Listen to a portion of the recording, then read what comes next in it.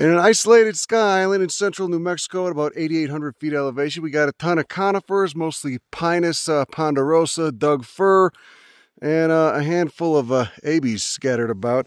And since there's a ton of conifers, we got a ton of mycorrhizal fungi, and since we have mycorrhizal fungi in the ground, we've got a plant that parasitizes those mycorrhizal fungi, specifically in the family Russulaceae. This is Monotropa hypopetus, and it is this is in the blueberry family Ericaceae. And you can see it's got no chlorophyll, it doesn't photosynthesize, it's just stealing, if we can anthropomorphize a little bit, from fungi. It's probably not as simple as that.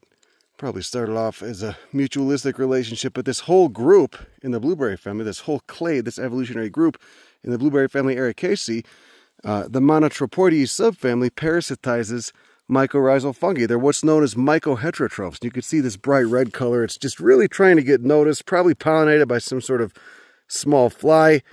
It's got a really weird shape to it. You can see these are just emerging. These are last year's inflorescences, and then the seeds are absolutely tiny and probably wind dispersed.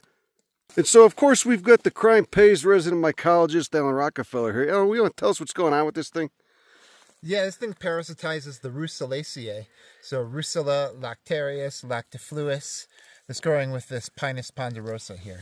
And so where have you seen this? I mean, where else have you encountered this species? I mostly see it in southern Mexico. In montane environments or what? Yeah, really high elevation. And then, of course, we've got Monotropa uniflora, Monotropa coccinea, which I just saw in Costa Rica, which you also get in southern Mexico as well. But this whole family, I mean, or at least the Monotropas, at least this genus, they all parasitize Russulaceae, which is mycorrhizal. It's a family of mycorrhizal mushrooms. And then from the same family, from the blueberry family Ericaceae, we got Pterospora andromeda, growing in beautiful Lincoln County, New Mexico, on what is this, andesitic sand? Almost looks like limestone. It kind of looks like a andesitic sand. Maybe it's more that Oligocene volcanics. Either way, no chlorophyll because it's not photosynthetic. It's stealing from mycorrhizal fungi, which is symbiotic with all these pines and Doug firs and firs. Oh, look at that nice penstemon. No, it's that Ipomopsis. Anyway, look at that blueberry flowers on it. You can really see them. Ursulate flowers. So glandular.